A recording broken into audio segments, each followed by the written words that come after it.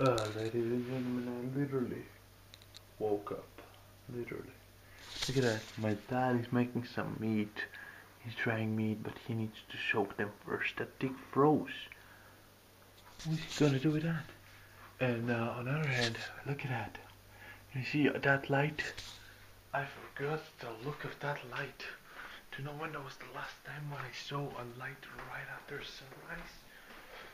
A while ago. Where's the sunrise? Somewhere over there.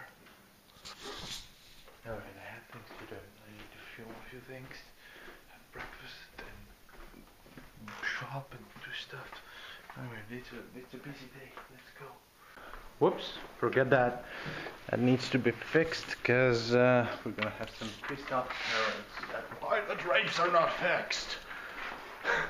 Alright, ladies and gentlemen, I gotta go. First off, you know the idea today was to wake up, and I actually did at 7 in the morning, so I can walk up to around 8 and do stuff, like shoot stuff. Do not calculate the fact that 7 o'clock in the morning during the winter, there is no light to do shit. So I kept on sleeping, and I woke up at 8:30, and I just literally run and gun. Do you know what run and gun means? Literally exactly what it sounds. You're running and you're shooting.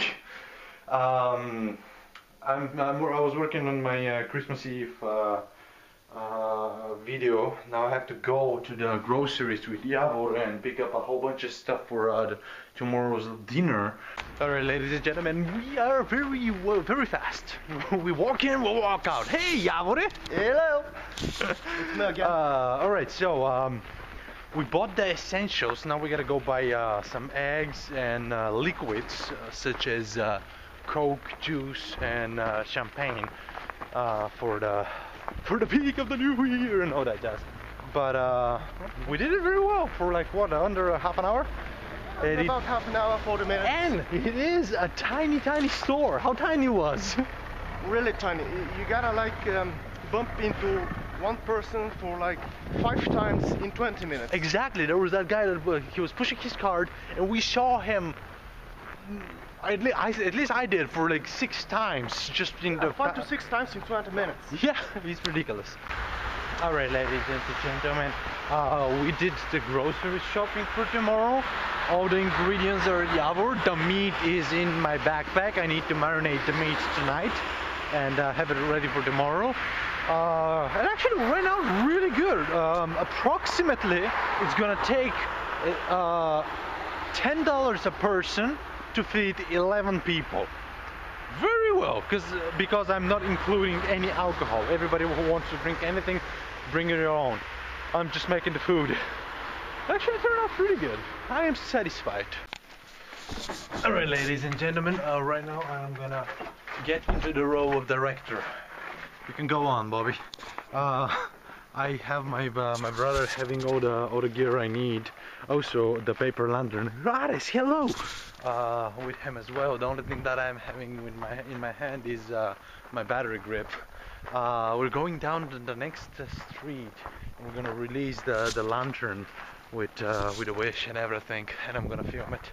And I was rushing because I'm losing light. Right now the light is really barely on the border where I can still see something on the camera. Alright. Oh well, ladies and gentlemen, can you see the little specket over there? The orange one floating in the air? Well, that is the air balloon saying courage on the side. And the shot, by the way, was beautiful. My brother was standing right over there where my mom is, and the moon was into the shot, and it was just great. Now we have to pack everything up, and I have to go make some steaks and a cake. I'm making a chocolate cake.